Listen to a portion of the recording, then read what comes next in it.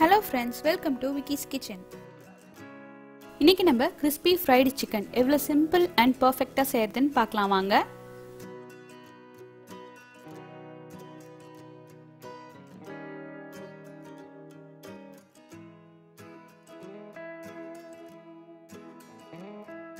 இன்னும் நீங்க என் சேனலுக்கு subscribe பண்ணலனா மறக்காம subscribe பண்ணிடுங்க.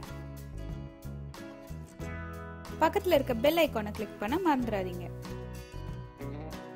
First நம்ம chicken marinate பண்றதுக்கான sauce ரெடி பண்ணிக்கலாம். 1 tablespoon tomato ketchup, 1/2 tablespoon dark soya sauce, இதுலனா நீங்க normal soya sauce யூஸ் பண்ணிக்கலாம். 1 teaspoon இஞ்சி விழுது, 1 teaspoon பூண்டு விழுது, 1 teaspoon மிளகுத்தூள், 1/2 teaspoon உப்பு, ஒரு பாக்கெட் இன்ஸ்டன்ட் மேகி மசாலா நான் யூஸ் பண்ணிக்கிறேன். உங்ககிட்ட மேகி மசாலா இல்லைனா நீங்கள் வேறு ஏதாவது கம்பெனிஸ் கூட யூஸ் பண்ணிக்கலாம். இது ரொம்பவே நல்ல ஃப்ளேவர் கொடுக்கும். இதை நல்லா மிக்ஸ் பண்ணிக்கோங்க. நான் இன்னைக்கு 6 பீஸ் சிக்கன் எடுத்துக்கிறேன். 3 லெக்கு 3 விங்ஸ் அதை உள்ளே சேர்த்து நல்லா மிக்ஸ் பண்ணிக்கலாம். இந்த சாஸ் வந்து நல்லா சிக்கனில் கோட் ஆகிற அளவுக்கு நல்லா மிக்ஸ் பண்ணிக்கோங்க.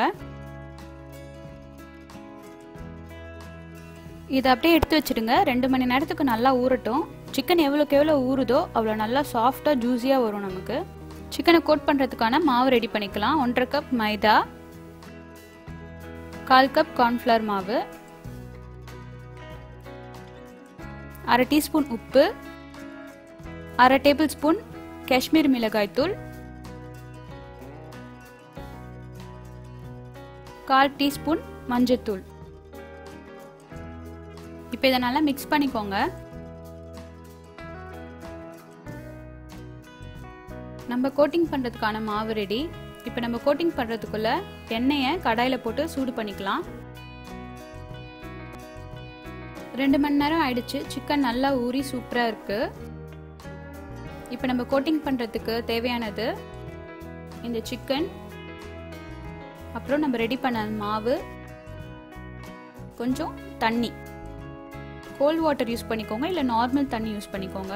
இப்போ சிக்கன் ஒரு தடவை நல்லா மிக்ஸ் பண்ணிக்கோங்க. மாவில் நல்லா கோட் பண்ணிக்கோங்க. அதை உதறிடுங்க. தண்ணியில் 10லேருந்து 12 செகண்ட்க்கு அப்படியே விட்டுருங்க. நல்லா முழுகிற அளவுக்கு இருக்கணும் தண்ணி. திரும்பியும் அதை மாவில் போட்டு கோட் பண்ணுங்க. இது மாதிரி பண்ணுறதுனால நல்லா கிறிஸ்பியாக கிடைக்கும். இதே போல் நம்ம எல்லா சிக்கனையும் ரெடி பண்ணிடலாம்.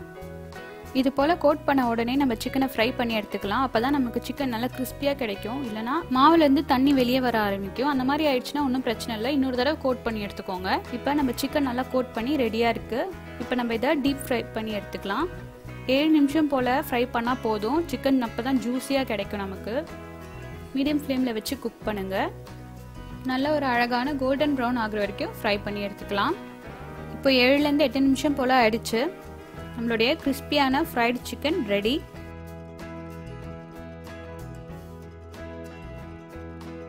நம்ம மேரினேட் பண்ண சாஸ் வந்து நல்லா உள்ள வரைக்கும் இறங்கி இருக்கு.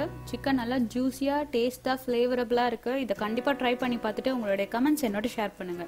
அன்பா சமைங்க, அழகா சர்வ் பண்ணுங்க. தேங்க்யூ.